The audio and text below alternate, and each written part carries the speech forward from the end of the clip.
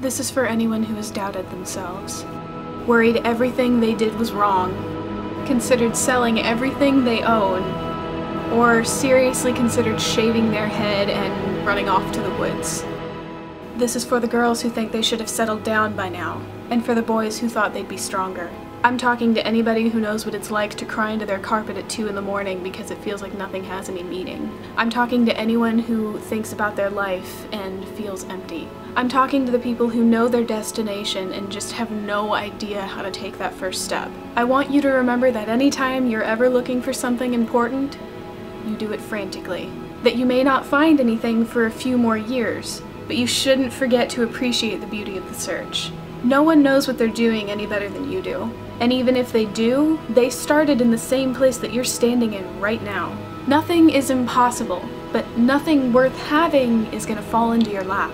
So work from your successes, learn from your failures, and remember that you are not alone. There is no map to the future, and there are no blueprints for the perfect life.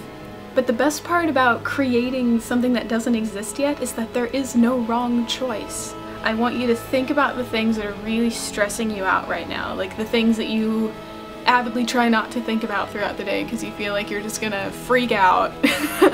I want you to think about all of that right now, and I want you to list them in the comments, get it out, and maybe comment on somebody else's and see if you have a suggestion for how they could deal with the situation that they're in.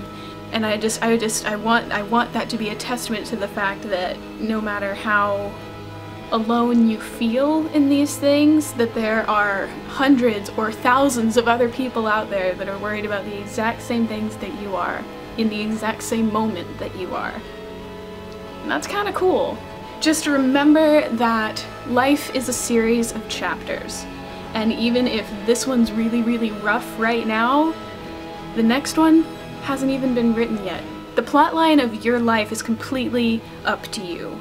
So whatever you want to happen next, whatever needs to happen next, no matter how scary it is, take that step, and I promise you it will be worth it.